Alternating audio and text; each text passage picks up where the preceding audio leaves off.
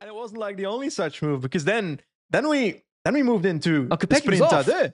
Well, Kopecky's off. Vollering got back to her. We've got those two next to each other on the last few slopes of the Siena climb. And I'm like, what's going to happen now? There's a few scenarios that can happen. Kopecky was the preset leader, like Longoborghini and UAE Tour for Trek, and they give Kopecky the victory. That's option one. Option two is Vollering has done domestique work, even though I feel like she hasn't done much pulling compared to Kopecky in the last section. I feel like Kopecky's done most of it. So that's option two, give it to Vollering for her work for Kopecky. And option three is sprint for it. You fucking sprint for it. Well, I mean, I could tell with the way they were riding, because once you pass Faulkner, you know she's toast. Yeah. And the other group's literally in Narnia. They're 2 minutes behind Ludwig and Van Vleuten fighting. But you could tell on Siena, they were going full gas side by side. They weren't like, it wasn't like Wout and Laporte. And then this is where it got crazy, Benji. Vollering crests the Siena climb first. Yeah. She kind of eases up. And then you see Kopecky sprint in the saddle to pass her the same way Stybar passed Van Avermaet just over the crest before they go into the chicane, because this final corner is almost impossible to lose from if you're first through it, and the corner's on the flat section on the top. And Vollering looked over and surprised, to me, visibly surprised. I've only seen it once live, but she wasn't anticipating it from my perspective, and then jumps onto the wheel, and they're sprinting. You see the speed they're going on the top. They've gone full gas, so it's clear they're racing for it, but also that Vollering had been surprised. And then Kopecky, like, full-on goes outside apex, fully to the outside barrier with the brake check on the final corner, sprints out of it, and then Vollering gets in the draft. And this is what's crazy, which will probably get lost. No one's ever won from that position. Ever. I don't think. And I thought Kopecky's done her by the surprise, and Vollering beats her easily, by the way. I don't know why there was a long delay. She beat her by a fucking wheel. Yeah. Maybe from the overhead. I think I just like calling it front on live. Maybe Vollering wins. The shock of the situation was like, who just won this? I think that's the factor. Jumping on Zwift, onto the Zwift Hub 499, the best indoor smart trainer of 2023, voted by Bicycling Magazine.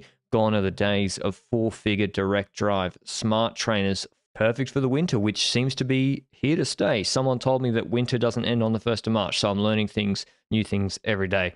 Thanks to Zwift for supporting the show, as always. Well, like, I don't have a problem with a sprinter due.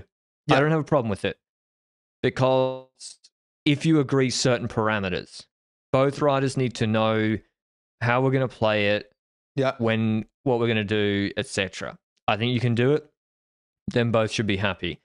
I don't think if riders get confused about what was supposed to happen and another rider sprints from their wheel and gets the jump on them, that creates a good environment. Like, imagine if Benji E3, let's look at comparison, because we've had a couple recent ones. E3 last year. Yeah. Christophe Laporte sprints from Wout's wheel and bike throws him on the line. He probably gets let go, right? He probably gets fired. Especially after getting a victory in Paris-Nice. Paris-Nice, yeah. Imagine. They should have. It would have been good content for us. Amazing. Why? But this is why I want to go all the way back to Le Tolfe. I want to know, and only those two riders will know, why is it, quote unquote, fair? I'm sort of Team Kopecky here. Why is it fair that Kopecky will wait for Vollering, not drop her when she could have? I think there were moments she could have in the run-in, dropped her. That Vollering then gets to go for the win on Siena. Yep, I agree with that. But there's also the factor of, like, they decided not to do that, but then what happened in the cooperation? I feel like Kopecky took over easily, which is logical because she's the one with the most energy on paper, because Vollering had been riding ahead, fighting with horses and so forth before already.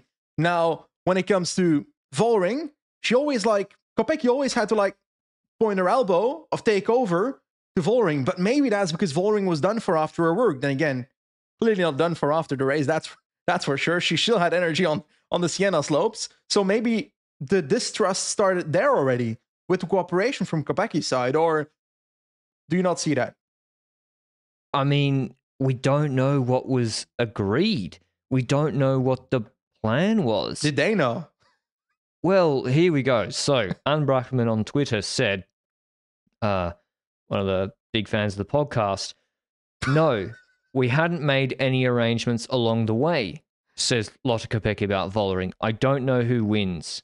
And then she says, we wait for the photo finish. So, Kopecky says after the race that there were no arrangements. And then Brackman follows up with a quote tweet saying, Vollering now, whoever was first on top on the climb was allowed to win, which was Vollering. So who do you believe, Benji? That's risky. By the way, I do want to set this right. Anne Brackman is like a solid journalist in Belgium about cycling, not just someone who listens to the podcast. But I will say between those two, it's impossible to know. I think they both have their egos in cycling, which is normal if you're a born winner like these two riders. But whatever was decided, I don't know. In the Dutch but what if team, you're Kopecky? What if you're Kopecky? You Vollering know you has a could have dropped pattern. Vollering. I agree, but Vollering has a pattern with the Dutch team not liking her either. Yeah. I mean, you're Belgian though. We've got to bring in some. We got a Dutch producer now, Luke, who I wanted his input, but he didn't want. He's on Team Vollering, I think. I'll speak for him. What if you're Kopecky? You know you could have dropped Vollering at some point in the run-in. The team orders come through the radio because you don't. It's not a democracy. Let's say the team orders come through from Anna van der Breggen in the car, and she says whoever's on the top in Siena wins. Aren't you like, what the fuck? I didn't agree to that. What the hell? I don't know. Whatever it is, this is very bad for the team dynamics for the next Classics race, unless they can figure it out by the time the actual Classics hit. But this is fucked. They weren't speaking to each other after the finish. And as I said, in principle, I don't have a problem with the sprint adieu. A twee. I don't have a problem with it. That's Dutch for you, Benji. But you got to it's a really volatile situation. So maybe, I mean, we spoke about the Trek or anything at length. At least they made a decision. The riders stuck with it. The riders were happy. Listen, we talked about that because we had to. It's February. And whatever. This is 10 times worse. Update.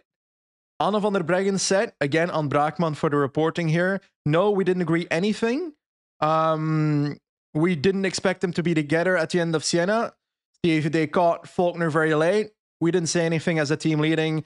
What's important is that we were first and second. So who do we believe? I believe Anna van der Breggen.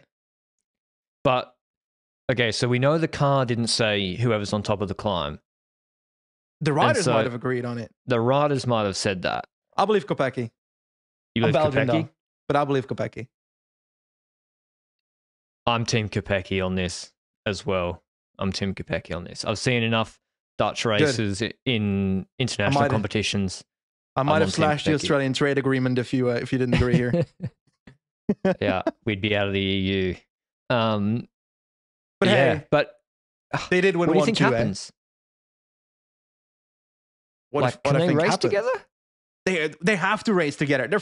They're forced to race together. They'll figure it out. They might not like each other very much, but is this exact scenario going to happen in the next Classics as well? I don't see it happening. Yes, possibly.